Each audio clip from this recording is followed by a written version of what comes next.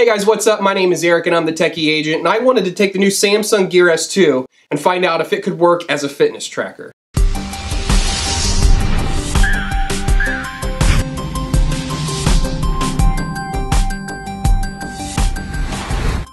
So the Samsung Gear S2 has some major fails when it comes to it functioning as a fitness tracking device, so let's just go ahead and get those out of the way now. The first up is the number of fitness applications available for download. There's only a handful of them. None of them are good fitness applications or any that you would want to use. And none of them are mainstream or compatible with other mainstream apps, so you're stuck with S-Health, which is Samsung's own proprietary fitness application. Now, S-Health isn't bad, but it's definitely got its limitations, which we will get into some more here shortly. The next major fail of the Samsung Galaxy S2 was that it was unable to pair or even see other Bluetooth fitness devices like heart rate monitors, and an optical heart rate hat that I use as well. So what you're seeing on screen now is me trying to pair it with the Polar H7 Bluetooth chest strap, and the device wasn't even able to see it. That's a first. Every other device or smartphone I've ever used was at least able to see the device, even if it couldn't pair with it. The next major fitness fail is not having built-in GPS. So that means you'll have to bring your phone with you if you want GPS capabilities. You won't be able to take just your watch out with you for a run and be able to get accurate GPS tracking, which in my opinion is a major fail for any fitness tracking device at this point. So since S-Health is really the only app that works well with the Samsung Gear S2, let's go ahead and take a look at the app and how it works with the watch itself. It should be noted that it has step tracking, active calorie tracking, but not all-day calories. It does have a limited number of diet tracking, which includes food and water. You can manually track sleep, which, depending on who you are, could be considered another strike against it. It will track exercise, but it's very limited to the number of exercises it will track, which only include running, walking, cycling, hiking, an elliptical trainer, an exercise bike, or a step machine. And that's it.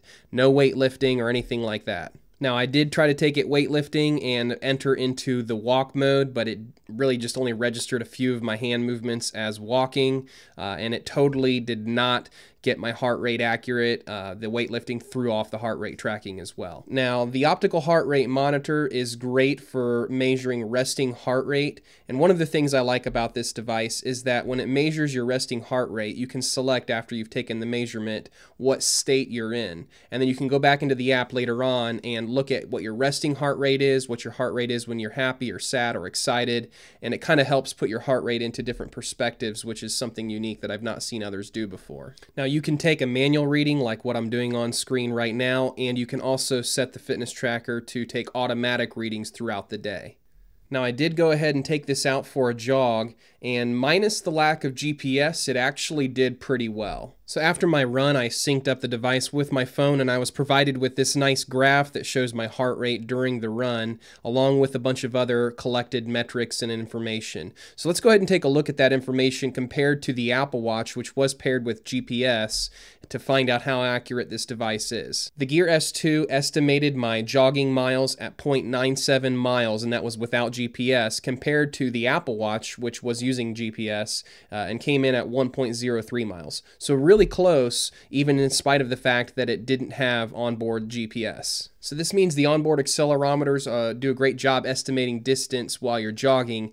Now keep in mind, these accelerometers aren't going to be triggered when you're cycling. You're going to need the onboard GPS of your phone to get accurate distance measurements when you're cycling. Now, I do believe that the Apple Watch heart rate monitor wasn't quite as accurate as the Samsung Gear S2. You'll notice on the left, it said at the bottom there, my average heart rate was 158 beats per minute, which was pretty accurate. It was a fairly short 1-mile jog, and that my max heart rate was 194, and of course that happened because at the very end there was a hill, and I sprinted up the hill to try to elevate my heart rate. And the Apple Watch put my average heart rate at 171 beats per minute, which to me personally just feels like it's probably a little bit higher than it actually was. Now, the Gear S2 seemed also to agree with the Apple Watch's basic all-day fitness tracking, which they were within 5 active calories of each other.